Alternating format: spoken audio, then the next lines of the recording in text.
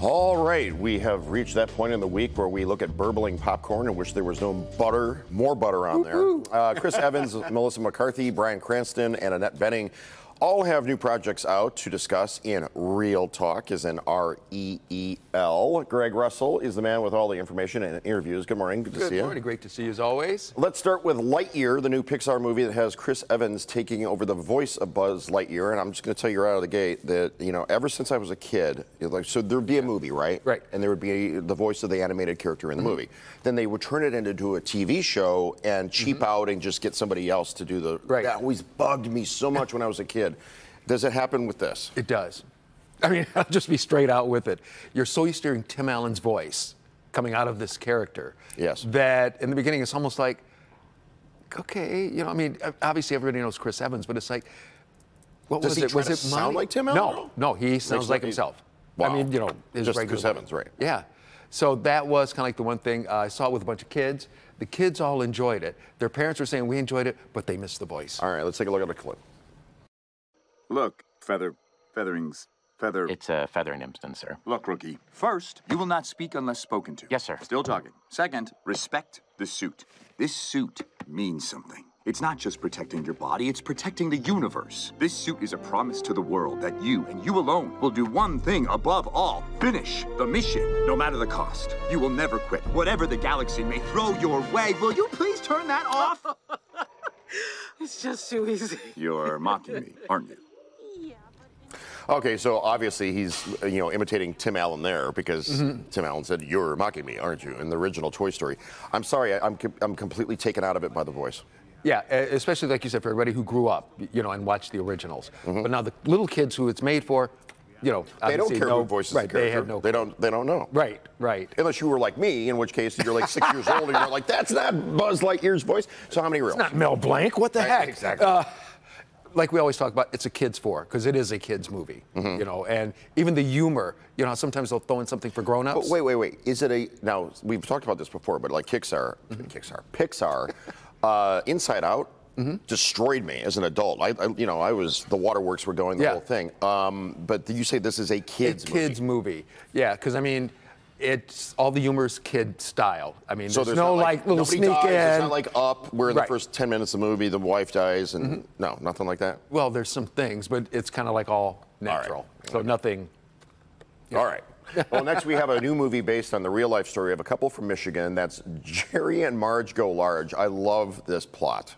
It is so good. And like I said, based off of a true story about a Michigan couple near Battle Creek who the husband, Jerry, figured out how to manipulate the lottery. That is and hilarious. Anyway, a ton of money.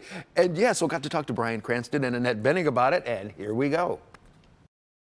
After reading the script, I mean, this obviously almost sounds like something that someone would have just made up because it's just such that type of story. I couldn't imagine reading and finding out this was based off of a true thing that happened. Yes. And you know, when I recount the story to friends and family of what is coming up, and I tell them the story and I say, this is based on a true story, all of a sudden it elevates it.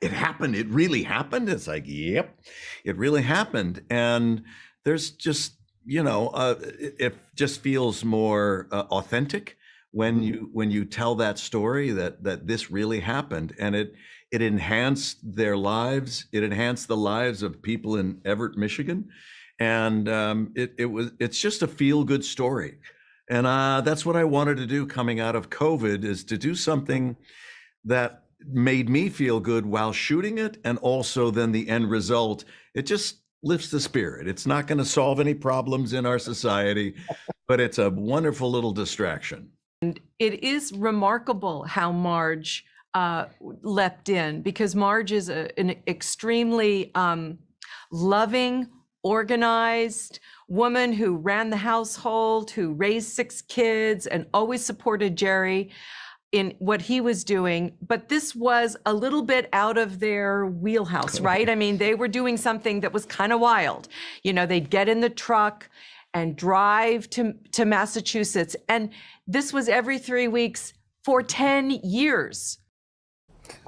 I love the story, you know, and I remember it being a New England story, Right. more so than a Michigan story. But the crazy thing is that we're the lottery station, Local 4. There's we have a cage back here where they keep the balls, you know, and all that stuff. It's all locked up and it's very, very secretive and hush hush.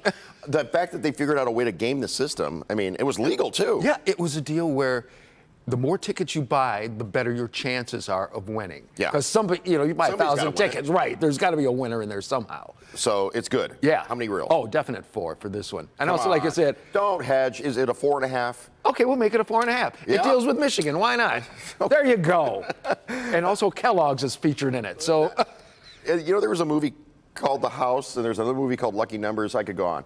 Now to a new series on Netflix that stars the hilarious couple, Melissa McCarthy and Ben Falcone. It's called God's Favorite Idiots. You have an interview? yes, I do. Let's look at that. When I first saw the title of this show, I'm thinking, somebody's finally doing something about people I know. But it's a whole interesting concept. Now, Ben, I know you came up with this. Where did it all come from? Well, you know, I wrote a book about it in my 20s with the same title. It didn't share a lot of characteristics with the show, but it was always an idea that featured a character who was, you know, sort of chosen by God, an unlikely person to be chosen. And I was talking to Melissa about it 3 years ago, right? Mm-hmm. And you said, I always loved it. I always loved the concept of if God were to choose somebody, would it be somebody spectacular? And the idea of that, no, it would probably be just an incredibly kind, kind of like understated person. And I said, isn't that interesting? Because then if you would tell someone I've been chosen by God, who would believe you? Right.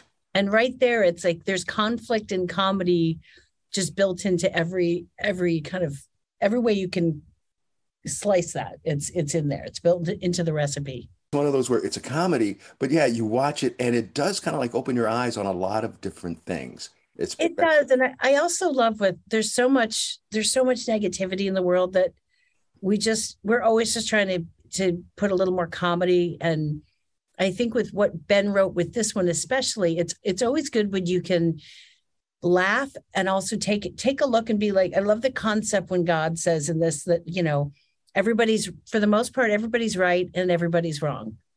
So just, you know, if we could just all kind of agree to that, boy, be respectful and don't, you know, do no harm. I think it's do no harm. Yeah.